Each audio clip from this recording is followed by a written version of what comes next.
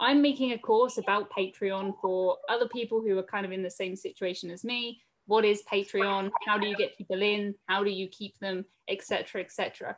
And as I'm planning this and I'm recording it, I'm thinking you guys probably know more than me about what it's like to be on the other side of Patreon. So I think my first question is, did you guys know about Patreon or anything like this before I did it? Because I didn't. Okay, so who do you want to answer? I think you can answer this one. Yeah. Oh, great. Okay, fine. Sorry, I don't mean to hug anything. I'll be quick. Well, I do know about Patreon because I'm a patron of various other Ben and David. Mm-hmm. Gary Benbridge too. Yep. I knew of them, knew of Patreon from that, etc. So, and then although I've been following you for a bit, when you actually made that quantum leap to actually go full time with this, I thought, cool, what a ballsy lady. And I thought, he deserves at least $5 a week. Sorry, a month. So I thought, well, yeah, why not? So that's where I'm coming from, really. My next question is, how did I tell you about my Patreon? How did you see it? Did you see it on Facebook or YouTube? Some people managed to find it before I even announced it. I don't know how, but I find it hard to talk about it on kind of the wider internet. I found it actually on your weekly blogs online. Oh, okay. I mean, the good thing about it is you don't push it. You don't like, hey, subscribe. You got to subscribe and stuff like that. Some people do. That's what turns some people off. But you say, hey, if you like, check out my blogs and check out my Patreon. Oh, well, why not? And also, when you said, hey, everyone that's a Patreon member, send me your address. I accidentally sent you my address before I was a Patreon member. I'm like this big on a card. I was not expecting a card. I'm like, oh, where's this from? And I'm like, oh, now I gotta. Also, I basically like, reverse sent you into Patreon by sending you something. And I know, it's like, Patreon. I get something in return. Yeah. It is. I find it really tricky because I don't want to be salesy. I don't want people to feel left out, but also I try and say everything on YouTube, everything on my website, everything I've done for the last 4 years is free. It's always free. But if you want more, which people do want more, you can buy it. And I feel better about it because it's like selling something rather than just saying, give me money. I'm not really comfortable with that. When I've asked Patreons before why they've joined, I've always thought it would be more about the stuff. I always see it as more as a transaction. But more people tell me that they just join to support me and then it's just bonus stuff rather than for the stuff. Joined you because you advertise YouTube. Never done Patreon before. Yeah. They to give you then I start £5 and move no for the perks just to help you out. Oh, thank you. I really appreciate it.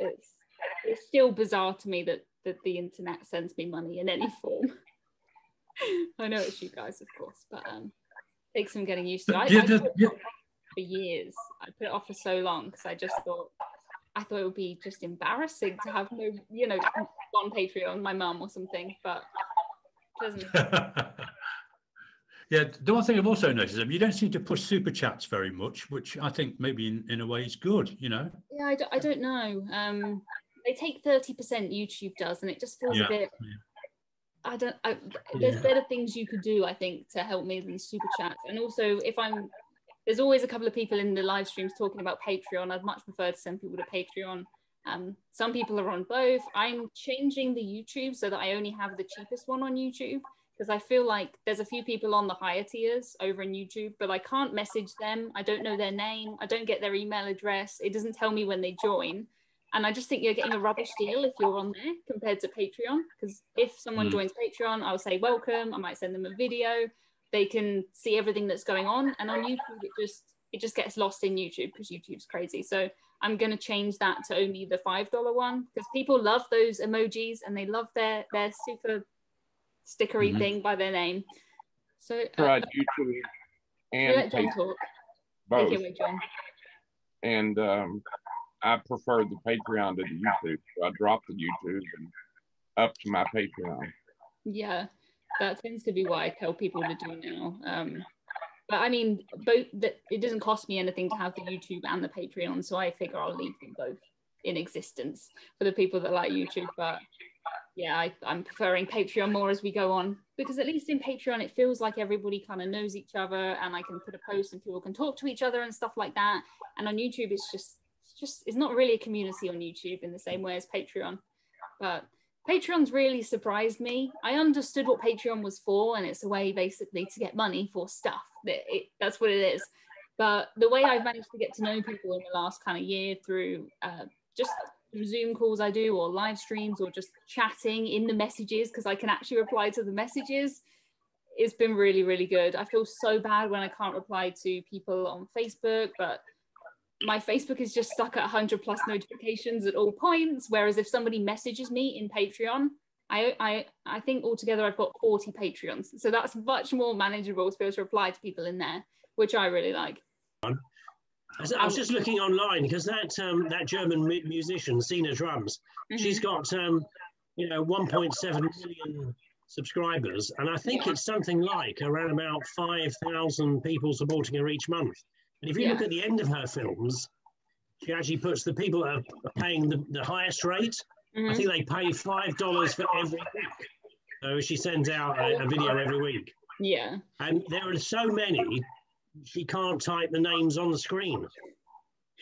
And she's only about 24, I think she is now. Oh. But that is just the power of, the internet, really, and everybody making a small contribution to help her. And we enjoy the music, Yeah, good for her. That's another thing with Patreon that on Patreon, you can either make people pay per month, or you can make them pay per thing. So musicians will make people pay per song they release or per video they make. I've always stuck with the per month, because I think it's much nicer for someone to know how much they're going to pay. Imagine if I just one week, up out 14 videos, and then everyone's left with this horrible bill. So I've always stuck. I do it every month. I think that's enough. Yeah, I think suddenly went crazy and actually. started producing all these extra videos. Yeah, I could be bankrupt. That is very true, yeah. And you would feel ripped off if I put out like a 60-second YouTube short or something, and you're like, give me $5, and that was rubbish. So I think you've all just confirmed exactly what I wanted you to say already. I think I know you guys pretty well after all this time. But is there anything you would want to tell someone who's in the same position as me, who's starting a Patreon, maybe a bit nervous about doing it? Yeah, start ahead. You wait till 20,000 subscribers. Yeah, I did. Well, I planned That's my boss. I'll be right back. 10,000 and then 15,000, and then I just put it off, and I just put it off, and I just put it off, and then I just thought I have nothing to lose, especially when 2020 hit. I was like, I've got the time now to do extra stuff, so I'll do it. Yeah, I tend to recommend other people maybe around 5,000 start there. You need to have somebody, but you don't need to have 20,000. I would suggest if anybody's thinking about it, then do it. Yeah, I think this has opened up a wonderful new world for a lot of entrepreneurs. But it's been really good to talk to you, and you have, I think, confirmed everything that I thought, which is good, because if I came in here and you said the complete opposite, and I've already filmed half my course, that would not be good. So thank you, everybody. I'm going to try and do more kind of Zoom calls, and I want to do Patreon only live streams and stuff, so I can actually reply to the comments, because I feel really bad. But now I have the time, I'll be doing that a bit more, hopefully. But it's been really good to talk to you. I will see you. That's great. I'll see you next. Excellent. Good to see you, Frank. Now I've got a face to the name now.